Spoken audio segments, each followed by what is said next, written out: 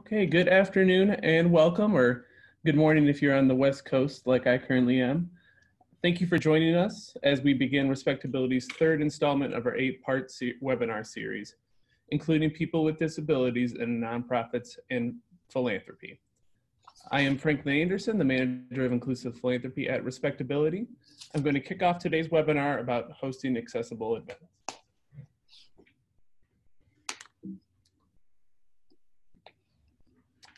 Before we begin, Respectability would like to thank all 18 of our equity and access partners. You see them on the screen there. We thank you for your help in promoting this series, and we actually have over 500 registered participants for today's webinar, and we're thankful for each and every one of you. The disability community belongs in the conversation when it comes to diversity. It is very important that businesses, nonprofits, and philanthropic organizations welcome, respect, and include people with disabilities of all backgrounds in all the work that they do. I'll begin with giving some basic info about disability, and then I'm going to turn it over to the true talent of today's webinar, our two speakers. At the end, we will also have a Q&A session facilitated by my colleague, Eric. So if you have questions, please write them down, save them, and we will hopefully get to you. So people with disabilities can be extremely successful if given the right accommodations and support. Stephen Hawking, Whoopi Goldberg, Richard Branson, Demi Lovato, and Steve Jobs, to name a few of the people on your screen, are all people with disabilities. 61 million people in the United States have a disability, which is 1 in 5 Americans. They want to work, succeed, and reach their full potential just like anyone else. 1 in 4 adults have a disability, and it's especially important as people with disability age that they have the proper supports and services in place to live and thrive. Disabilities are temporary or permanent. They can be invisible or visible, and they can be acquired at birth or later in life. Any person can join the disability community at any time. So I'll now introduce the two fabulous speakers we have joining me today. Today's speakers are Emily Harris and Dr. Victor Pineda. Emily Harris is the principal of Harris Strategies, LLC, helping nonprofit organizations, philanthropy, and public agencies move their ideas into action. She was the founding executive director of ADA 25, Advancing Leadership, and she also developed the nation's first disability civic leadership program. So welcome to Emily. Thank you. And we also have with us Dr. Victor Pineda. He is the president of the World Enabled Foundation and the Global Alliance for Accessible Technology and Environments. Dr. Pineda is a recognized leader in the inclusive urban development and human rights. He's also taught at the University of California, Berkeley in the City and Regional Planning Department. Lastly, he also serves as a trusted advisor to Respectability. So welcome, Dr. Pineda. Thank you so much, Franklin. My pleasure. And so with that, I'd like to turn it over to Victor and Emily right now. Why don't you start by giving us some more background on yourselves and your history working in disability, and then we'll dive into the heart of today's training. So please take it away, Emily and Victor. Victor, why don't you go first, and I will then follow because I'll start driving the slides after that. That sounds great. Well, I think one of the most important things for us to think about is that really accessibility is about making people experience whatever event, whatever gathering, whatever knowledge, whatever you're trying to create. It's to make people experience that without any barriers, without any friction, ensuring that people feel like they can belong, participate, and feel included. But that doesn't mean that you have to do this any major dramatic changes. It just means that you have to be thoughtful along the process of planning, of engaging, and of ensuring that people with disabilities, whether they have difficulty seeing, hearing, remembering, will be able to participate equally in the event. And that means that it's always helpful to have a checklist. And Emily and I will go over some of these steps in this webinar today. Emily? Great, thank you so much. And as Franklin said, I had the honor of leading ADA 25 Advancing Leadership, which is the nation's first disability civic engagement program. And most of what I'm going to tell you today comes from learning over the last 5 years of working in a cross-disability setting. I'm hard of hearing myself, so have learned through this process also to ask for my own accommodations. And as Victor just said, I think that's the exact right framing, that this is just about making events inclusive for everybody. And accessibility really starts way before you actually have the event. So it's really all about planning. Next slide, please. What we hope to do today is provide through our slides a sense of checklist, but also at the end of this presentation, I have a number of actual checklists, one of which is included in the publication that you see on the right. Advancing Leadership was founded by the Chicago Community Trust, and I also staff the Disabilities Fund there. So this is the document I'm most familiar with, but there are many others out there. And as I said, there'll be some links at the end of this presentation.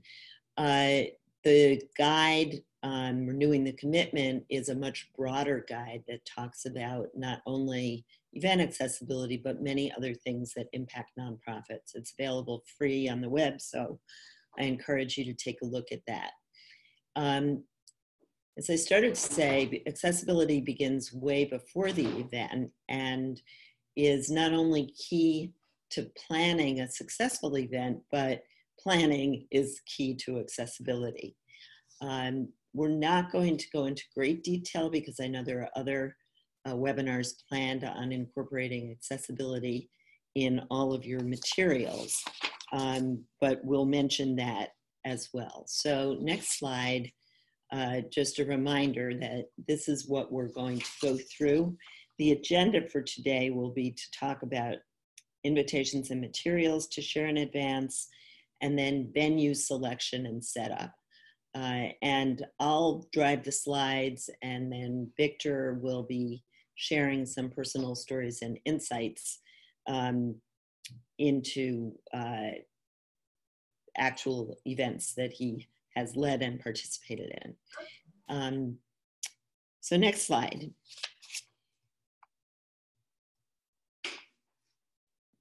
The place to start and what gives your participants the big picture of welcoming and accessibility is really the first thing that they see about an event, which is going to be your invitation.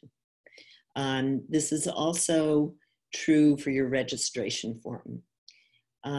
So you see on the right side of the slide an actual invitation that has been used for Advancing Leadership, and the two yellow arrows in the middle were not on the invitation, but they point to the language on the next slide that is just a very simple statement about how to request accommodations. So basically, you want to make sure that all of your materials let people know that they are welcome to request accommodations, and to do that with a real name of a real person. The language that we're suggesting here says to request accommodations, please either include the request in the RSVP form or contact a name at a phone number and an email.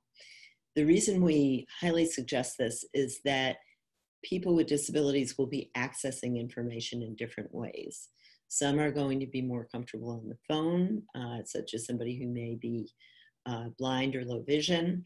Others will be more interested in emailing and giving a person's name as opposed to just some phantom mailbox gives people a sense that there's some accountability and some ability to really connect and describe what they're looking for. Most accommodations are going to be fairly simple to accomplish. Some of them may require hiring somebody, such as a captioner or a sign language interpreter. Another option in your invitation itself is if you already have planned to include certain accommodations, such as sign language or CART, which is real-time captioning. You can actually list that on the invitation. That gives people a lot of comfort that they will have what they need, and also really brands your organization as a disability welcoming organization. But again, not absolutely necessary to list the specifics, but it is absolutely necessary, in my opinion, to include that accommodations language.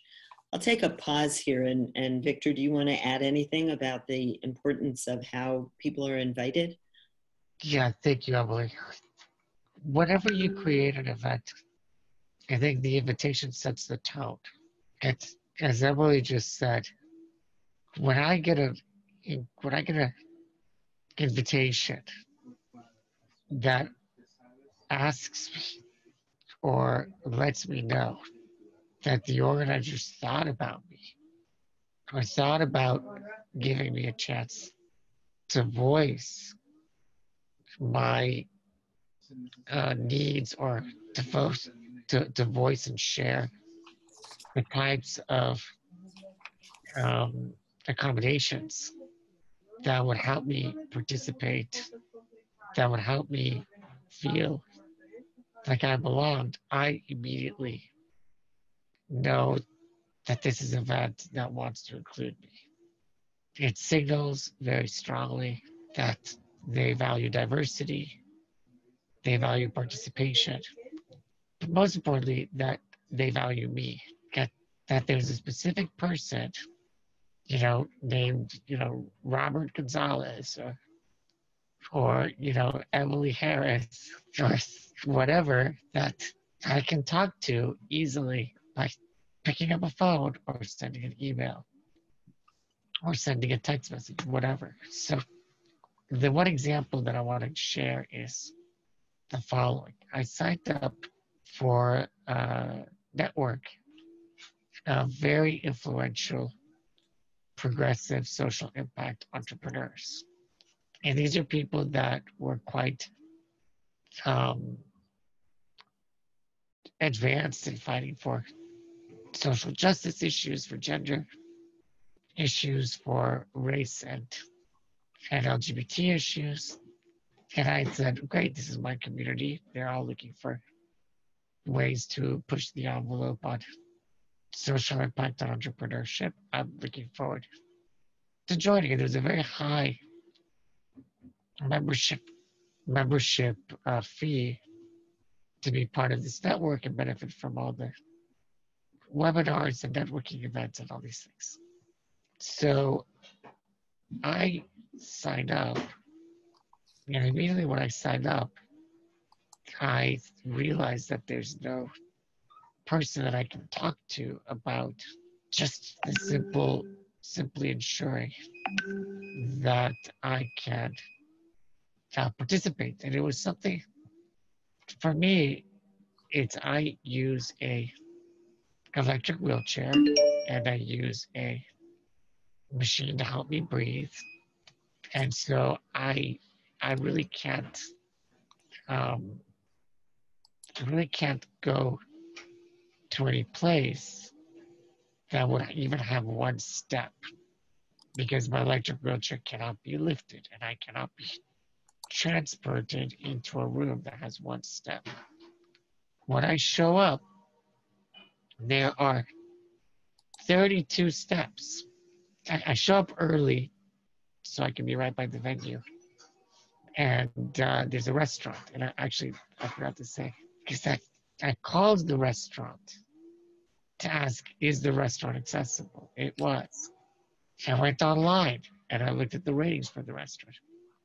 Is the restaurant accessible? It was. When I showed up, the restaurant manager says, oh, this event is in another part of the restaurant that we hold private events at, not in the main restaurant. And that event space it does not have an elevator. It has 32 stairs to get up there. So here I am waiting outside, all dressed up. I drove half an hour to get to the venue.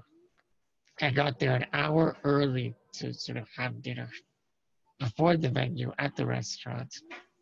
And after I am supposed to enter, I can't enter. So I call together all the organizers. And I said, I serve on the U.S. Federal Access Board. We are the regulatory agency that develops accessibility. This was a huge opportunity for us to learn about accessibility issues and planning inclusive events. So we had a conversation, and I said 3 things. Number one, include it in your invitation so that people can let you know what accommodations they need. Number two, have a meeting with all your senior executives at this organization and ensure that you put this into your procurement policy. So when you develop a contract with the venue, you cannot cite the contract if the venue does not guarantee accessibility. And number three, let's make sure that all of your organizers have at least the core checklists, like we're going to go over today, to make sure that they feel empowered to move forward on these issues. But again, this all starts with the invitation. Thank you, Emily.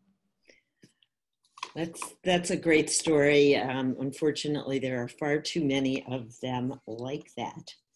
So the next slide talks a little bit more about the invitation and focuses on actually the format.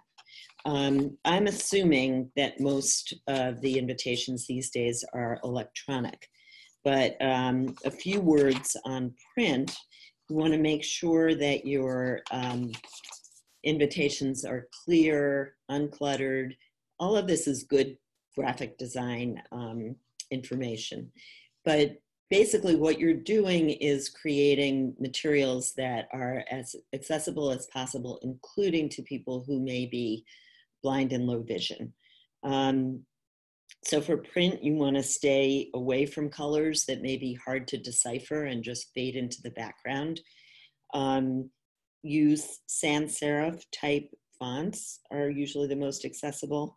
And generally, in terms of invitations as well as other materials, you want to be prepared if somebody requests a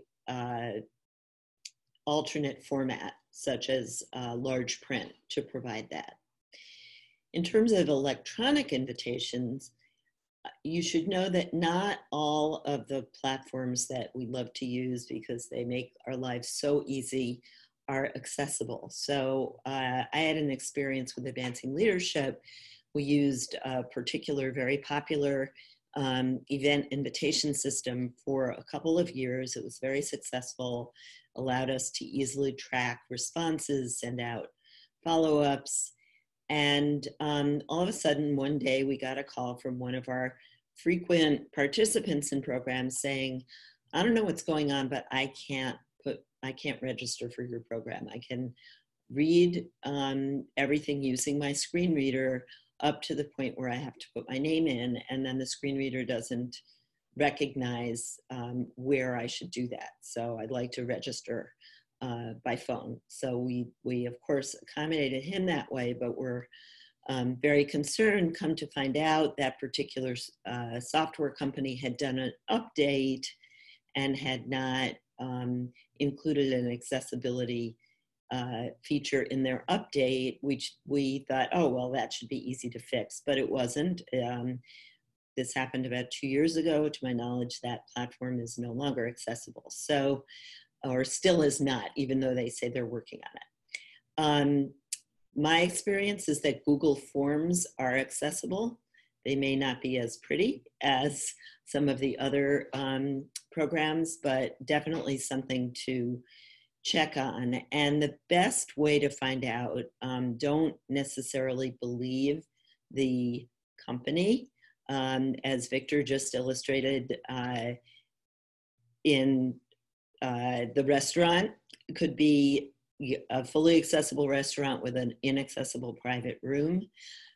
Same kind of thing, you may call the invitation platform company and they will say, yes, we meet accessibility standards, but the most useful thing I found is to user test. So to find somebody from a organization in your area who may be blind or low vision and uses a screen reader and can test your application, do it, your invitation. Speaking of electronic, we also are careful to send materials out in advance, which may be a accommodation request from somebody. And important to recognize that because people who are going to request invitations or materials in advance, which may not only be for visual disabilities, can also be intellectual disabilities, people who need a little extra time to look at things. That's another aspect of advanced planning. We are so prone with all of the electronics that have enabled us to do everything at the last minute to fail to have things ready in advance. So just a caution to add into your planning that extra week. So pretend the event is, a week before it really is, and have your materials ready in case somebody needs to see them in advance. Let's go to the next slide. And I know I am covering things pretty quickly here. So feel free to be writing your questions down because our goal is really to have a robust question and answer period. So venue selection and setup. Let's go to the next slide. Victor has given you a great preview into the whole issue of venues being accessible.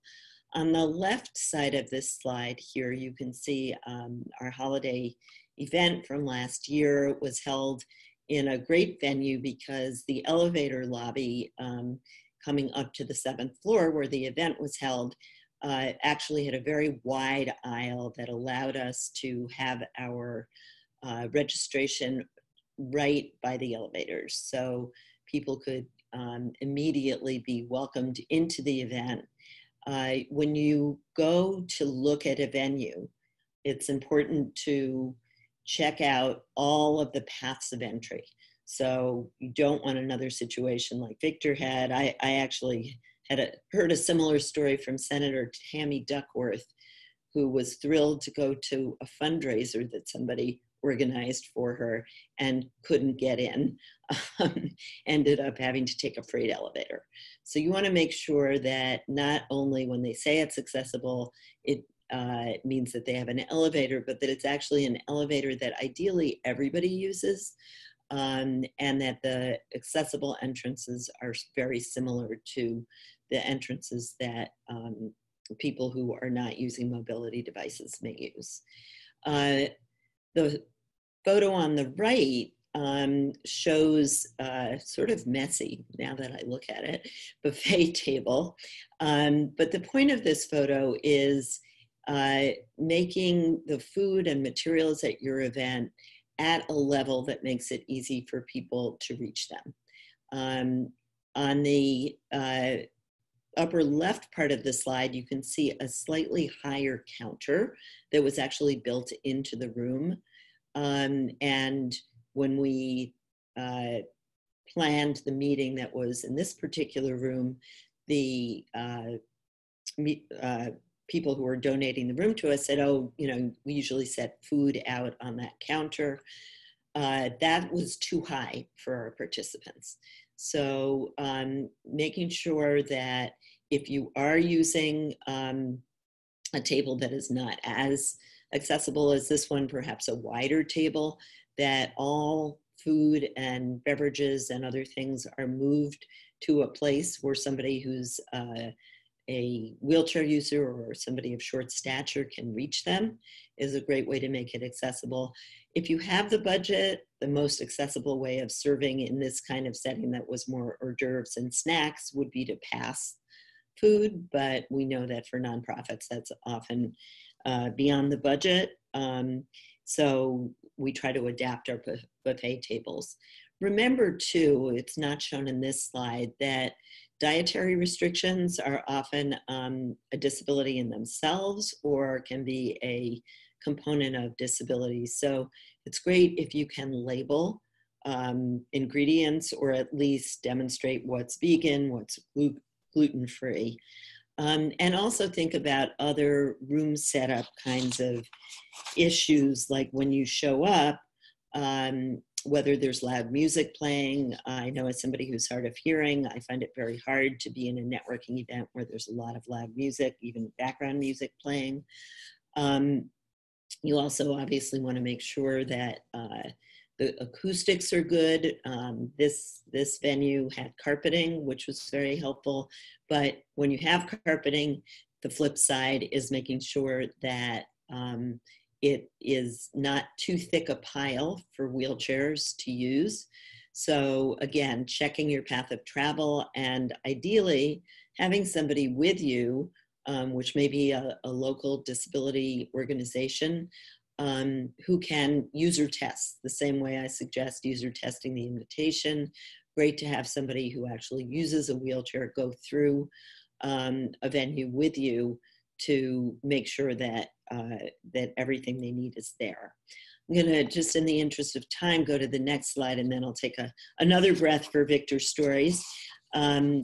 This is demonstrating a speaker, Victor, your friend, Commissioner Karen Tamley, speaking in this event. Next to her is a podium, but she is seated behind a table. Very important that if your speakers have disabilities, they need to be accommodated too. So having a table rather than just assuming somebody can manage a microphone and their notes, if they aren't able to access a podium, is important. And then we have space for a sign language interpreter to the left of the photo, and a second sign language interpreter who is sitting to the right. Often people think, oh, I just need one interpreter, but depending on how long the event is going to be, they will need to switch out and have a little bit of relief. So when you select your interpreters, you want to talk to the company about the amount of time needed, or the interpreters themselves. I'm not going to go into detail on interpretation right now, but just to say that that's a great thing we can talk about in the Q&A. On the right side of this slide, you see a group of people, all of whom happen to have disabilities, seated. And this picture is here to remind me to say, ideally, if you're going to fully participate in an event, you really should have the option of sitting wherever you want to sit. So many times, because of room setup, you're required, if you're a wheelchair user, to sit only in a certain section. If you can avoid that, it's ideal to really fully integrate people with disabilities and multiple kinds of disabilities. And the one other thing to mention, just as a sort of basic checklist item, is that when you're setting up the room, not only is it important for the entrance to be accessible to wheelchairs, but also aisles between tables need to be wide enough. And that when you're measuring width, you should think carefully about how much chairs are going to be pulled out. I know I've gone into meeting rooms, and believe me, a lot of these are lessons learned from mistakes that I've made. Told a hotel that these round tables with chairs, as long as they're 3 feet between each table, will be plenty of space. But once the chairs are pulled out, those 3 feet become about 10 inches. So you want to really give yourself plenty of room. One of the key things I'd like to mention about accessibility in events is it makes for a better event. I will never forget the CEO of the Chicago Community Trust standing up during the 25th anniversary of the ADA when we really pushed them to make their aisles accessible and saying, oh my goodness, I've never seen the servers able to get around a room so well and so efficiently. And aren't you all excited about how quickly you've been served? And the whole room burst into applause. So unintended consequences of accessibility really benefits everybody. Next slide is another set of images just to give you a sense of accessibility for people who are deaf and hard of hearing. Making sure that microphones are in the room, not only for the speaker, but also for Q&A. And my pet peeve as somebody who's hard of hearing is people in the room who say, I don't need a mic. And I have to respond, you don't need a mic, but I need the mic to hear you. So this picture on the left, you'll see our speaker standing with her mic. No podium, but she was speaking from the heart. And next to her, a sign language interpreter captioning next to the sign language interpreter. And that captioning, this was a cocktail reception where she was speaking. So that captioning screen went away when we were done with it. It's a portable, super large television screen.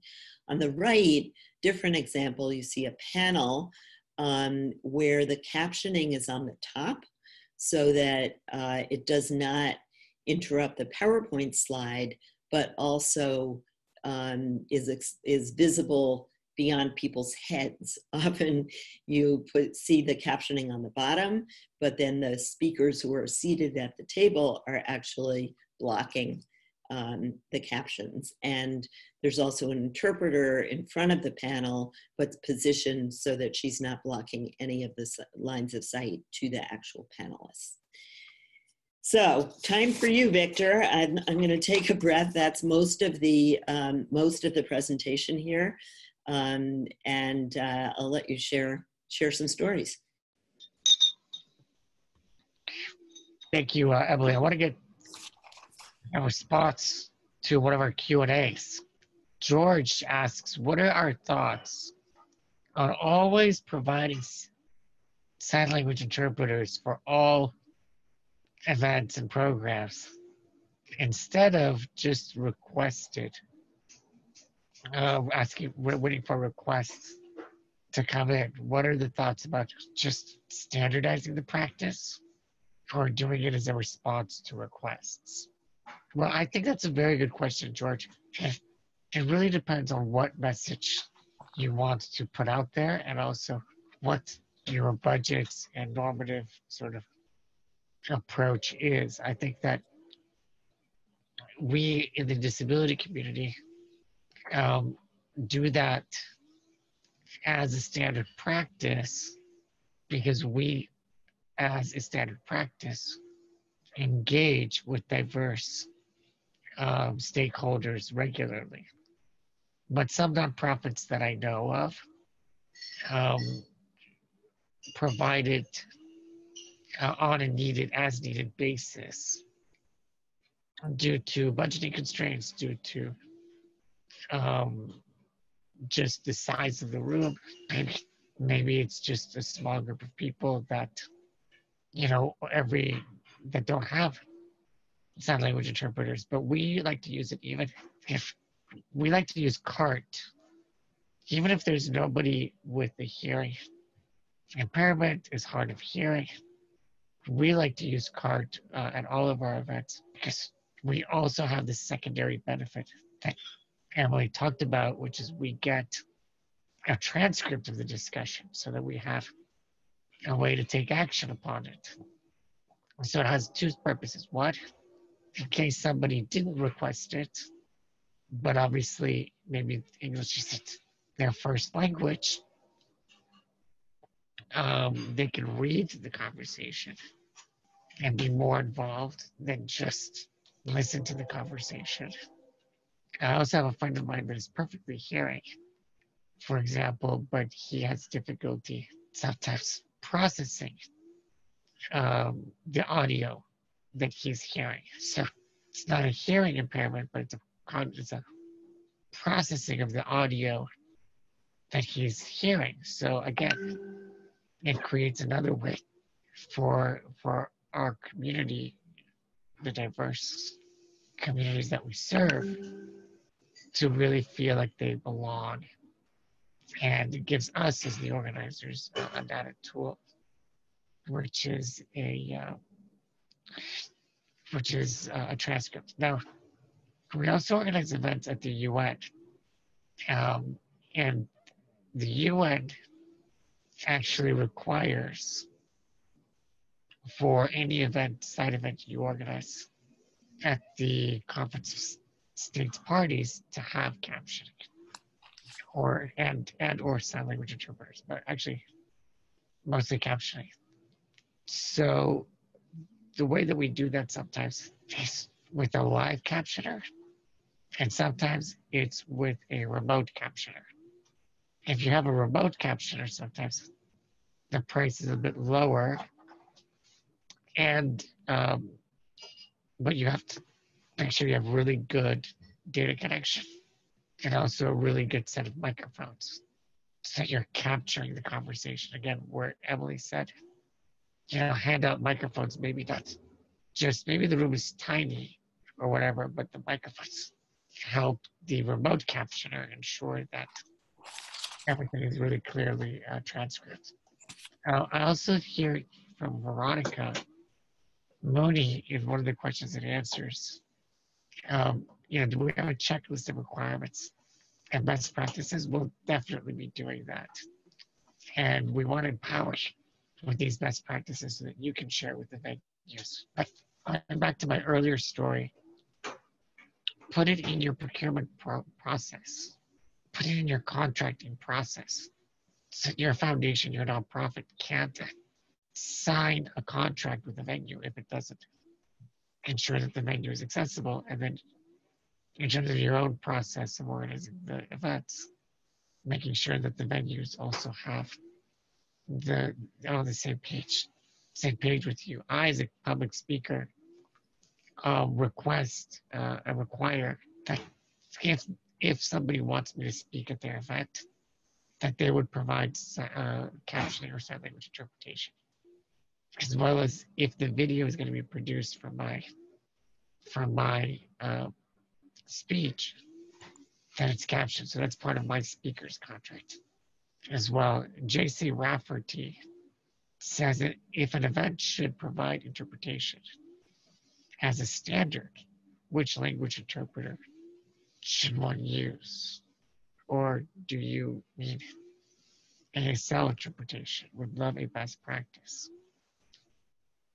I'll let Emily answer this, but from my perspective, I think that you need to know your audience, you need to know your community, which is why we started the conversation with the invitation letter and the invitation form. Because if you can get the data, if you can get the knowledge of who your community is, not just their name, title, and email address, but the kind of accommodations that would help them feel included, right? Then you have a better way of responding. And that's language interpretation, sign language interpretation, and other kinds of accommodations. Do you want to answer that, Emily? Or? Yeah, I agree with everything you've said. And when I was talking about interpreters, I was talking about ASL, but this raises a really important point, which is that there are deaf people who speak many different languages, and there are those of us who are deaf or hard of hearing who do not use ASL. It's a language unto itself. So if you want to have a standard, I agree with Victor. I think captioning is a good standard that is going to reach a lot more people. It's a little more expensive, or can be a little more expensive, but if you can afford just a standard procedure, captioning is great. It doesn't mean you won't need to get an interpreter, because there are people who much prefer to have interpreters. But as the questioner points out, there are other kinds of interpretation besides ASL, even within the deaf community. So there's cute speech, there's tactile interpretation as well. So my advice would be to use, if you want a standard, to use CART, and if you just really get the input from your audience. The other thing that you can find out if somebody calls you on the basis of an invitation and asks for ASL interpretation, they may actually have a preferred vendor. And so if there's somebody that they prefer, that means that you're not going to get dinged for having a poor quality ASL interpreter, which I have also done. So. And I want to invite anybody else that has any other questions to just put the questions in the Q&A section, which is just down there at the bottom of the Q&A button, or the chat feature, actually. So, yeah, please. I see Eric Dibner. Hey, Eric, welcome. Should a conference organizer include a list for the conferees to know that there are accessible restaurants and night spots that are in the area? I think individuals have such differing functional abilities that it works better for them to inquire directly with their desired night spots. Well, I think, again, that goes back to your protocol and your approach. So my rule of thumb is, am I providing my audience the equal treatment and respect as their non-disabled peers or non-disabled counterparts? So that means that if I'm offering a conference venue and the venue is accessible, and then I give a list of recommended hotels by the venue, it's nice.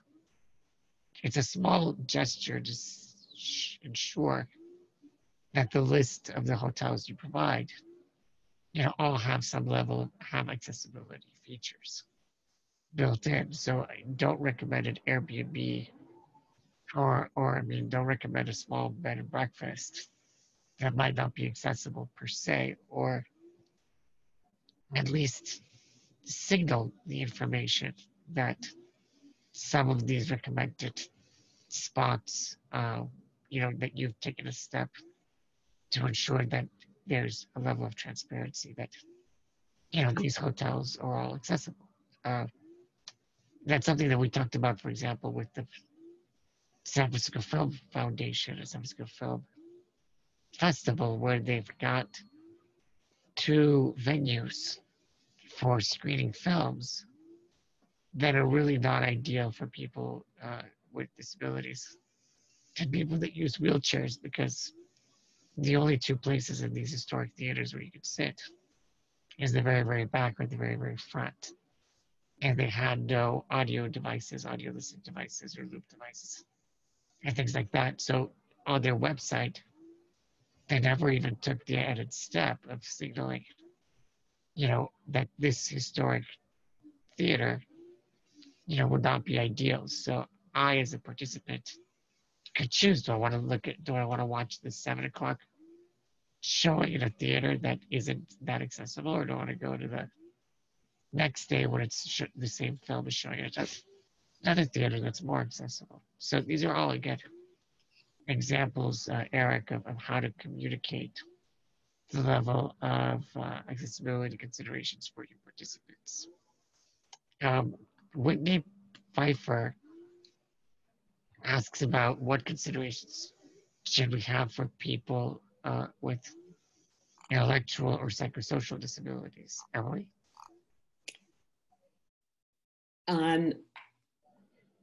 A couple of things that that I'm aware of, and I will say I'm not an expert in this area.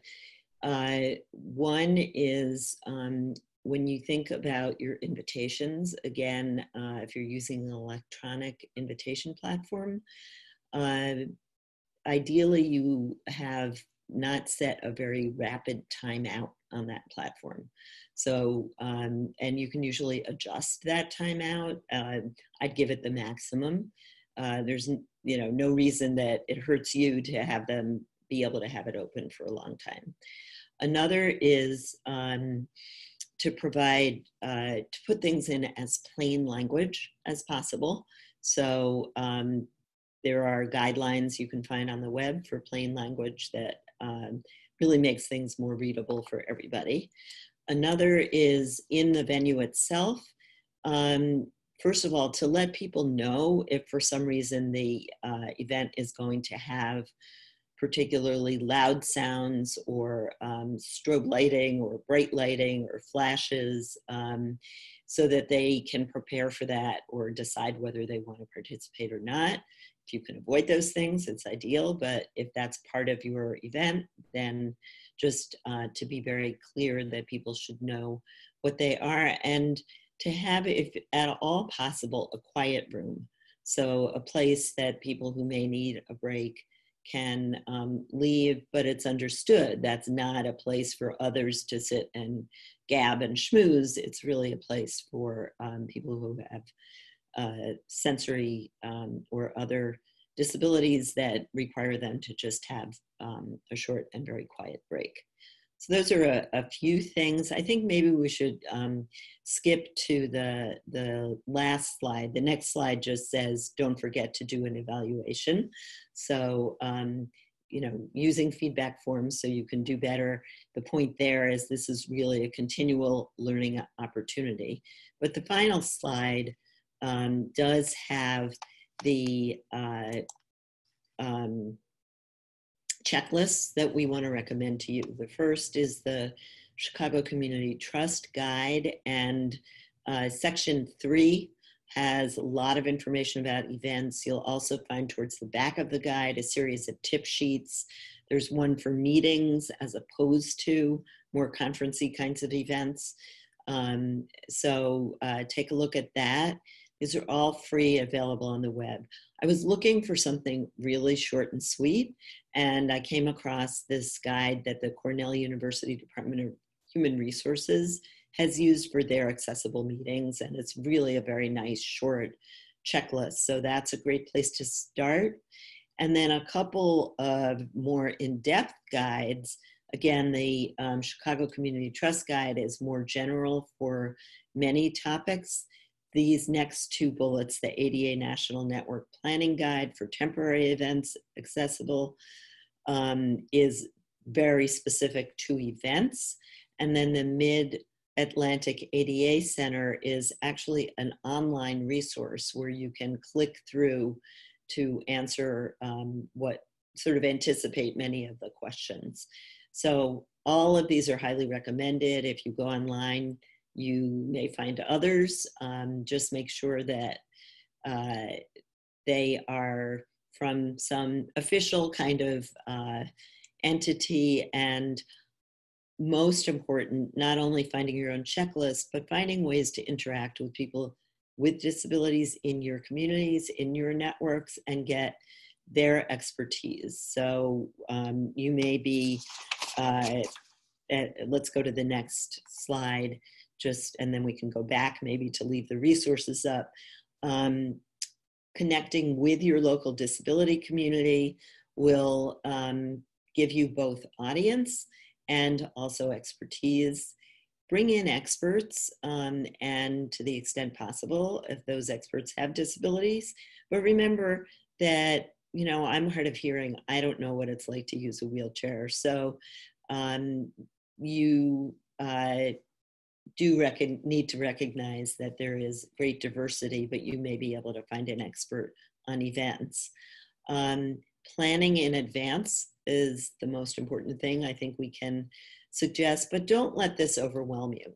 I know there's a lot here, a lot we've said, but don't let it stop you from asking people who you're inviting what accommodations they need. And then you can tailor the event to the people in your audience and what they're really looking for. So that's all for the slides. And Eric, if you want to just let the resources slide sit on the screen for the rest of our short time together, that'd probably be helpful. This will be on the web and sent. Will it be sent to participants, or Franklin, or? This is Eric. This presentation will be, as I posted in the chat, it'll be on the PowerPoint will be up on our website probably within the next 5-10 minutes after this webinar ends. And the recording of this webinar should also be up by the end of the week, ideally, with captions. So, Great. Well, I think, Emily, you've really done a phenomenal job giving us your deep experience with the 8825. Do you have any indications whether we're going to do a 8830 or any other kind of big ADA event? Because I think a lot of the people on the call today, you know, there's over 150 people on the call, are going to want to find out how they could connect with the disability communities in their own cities and locations where they serve people. And I know that when you did the 8825, you really organized the whole nationwide sort of push to get people engaged. So I'm just thinking, is there anything that you think that we can do to sort of engage our participants today with celebrating the diversity, but also engaging more directly with the disability community? You give me too much credit, Victor. I organized 8825 Chicago. So it was a local or regional event. But for those who are new to this, the anniversary of the Americans with Disabilities Act is a central moment for the disability community. The act was signed into law by George H.W. Bush the first in 1990. So we are coming up on the 30th anniversary in 2020, and the actual date is July 26th. However, usually those anniversaries are celebrated pretty broadly. When we did the 25th anniversary in Chicago, we made it a year-long event.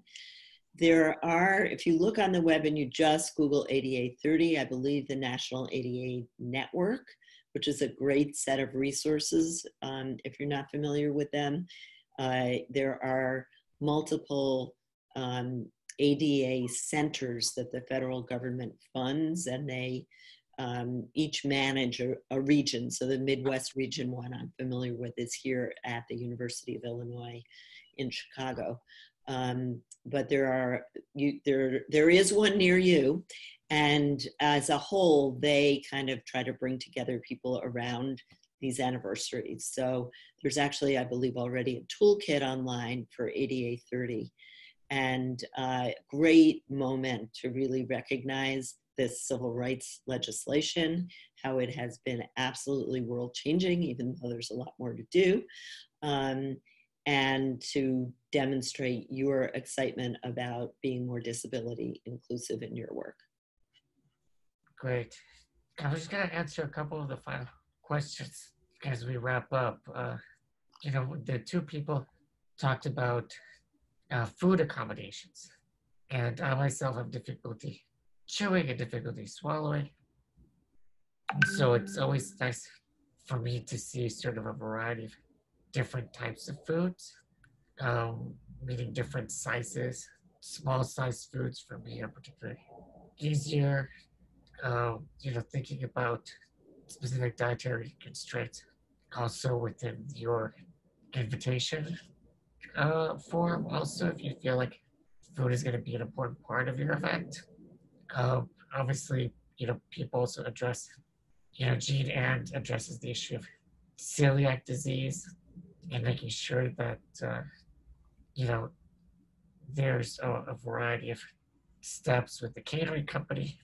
Again, to know who your audience and is important to sort of, if the food is going to be an important part of the event, and is going to be served, just to be able to capture the audience's participants' preferences. And then Amy talks about whether a particular partner organization sends out the invites to an event, and the partner organization does not include accessibility. What's the best way to help raise awareness and send them useful resources, links, or other ideas? Well, I think this is what today's conversation was all about. We've given you a chance to sort of think through this conversation, engage internally with your nonprofits and your foundations on the conversation of events, making sure nobody is left behind, left out, being proactive about engaging with the diverse communities that you serve, capturing their needs in the invitation, I think is a good way to start, ensuring that you've got in your procurement policies and your internal process a way to sort of standardize accessibility is really important, and then ensuring that you choose your own accessibility policy. And I think these checklists and resources that Eric, Emily have put together can serve as a template for you to create your own policy or your own approach that then you can share as a de facto, as a standard approach, either with partners or with venues as you go forward. Well, it's fantastic to have such a big and diverse group of people on today's call. It was really great to spend some time with all of you. Emily and I, do this work with our respective communities. I don't know if I'm going to leave my email here in the chat. If any of you guys want to reach out or have any questions about what we do. And then obviously, Eric and our folks, colleagues at RespectAbility can also provide any more follow-ups as needed. So what I'd like to say, first of all, is a huge thank you to Victor and Emily. You both did fantastic, and we really appreciate all the great insight that you both gave us on this webinar today. So we have 5 more webinars to go in this series. And the next one is in 2 weeks. We're off next week for Thanksgiving, about recruiting, accommodating, and promoting people with disabilities to employment, volunteer leadership, and board positions. You can find all of the webinars. I have a link below. And here's some contact information. Please stay tuned. PowerPoint information should be posted momentarily to our website. And thank you so much for joining us. And when you close out of this webinar, it'll give you a quick 2-second, a 2-question feedback form that we would really appreciate you filling out. It's like 2 questions, really quick to fill out. So thank you so much for joining us today, and we will see you hopefully in 2 weeks.